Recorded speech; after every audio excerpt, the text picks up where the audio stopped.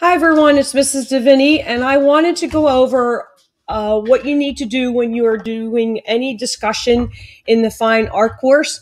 For those of you who might need a little refresher, and I'm going to share the Unit 1 discussion and know that everything that applies with the Unit 1 discussion will apply to every discussion that you might be doing this year in fine art. So for Unit 1, you want to go to Understanding Art and scroll down where it says Unit Discuss Getting to Know You, and scroll to the assessment and click on that.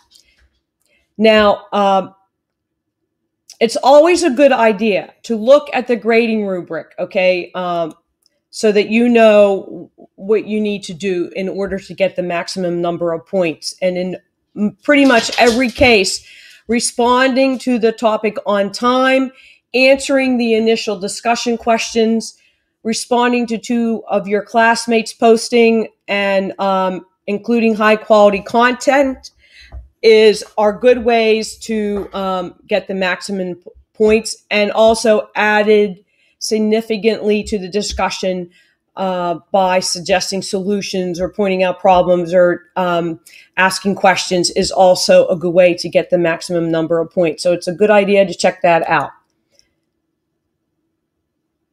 So I like to go to the little drop-down menu here on the right-hand side, the little arrow, and click View Topic in Reading View. That's my personal preference. It's totally up to you how you do it. But right here, if you're in the reading view, you have the initial questions that you need to answer before you start your thread. So in this case, it's introducing yourself, telling you what interests you about art or other hobbies, who your favorite artist is and why. And so after you answer those 3 questions, you need to post your responses. So you would go to Start a New Thread and enter a title or a subject, and whatever you can title it, whatever you want, my interest or anything that you feel like is appropriate. You would start to type the answers to the questions here in the box. And if you wanted to add, in this case, a selfie or a picture of your favorite artist or something the artist has created, then you want to insert the image, go to the little camera.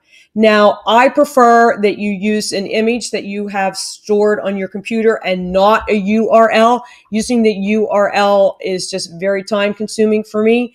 So if you want to share something, you should have the photo or picture of it already on your computer. You click Computer, upload the file, and go to where you have it saved, and then add it. And that's as simple as that, to add that in there. So once you have answered the 3 questions, then you post it. And once you post it, you're still not done. You need to go and read 2 classmates' posts. So you would scroll down to all of these posting by other classmates, click on the one, read it, and try to ask a question, post a comment, and then you're done. So don't forget, you need to answer the initial questions and then read 2 other classmates' responses and comment on their responses.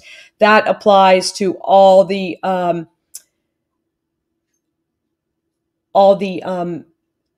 other discussions you will do in this course.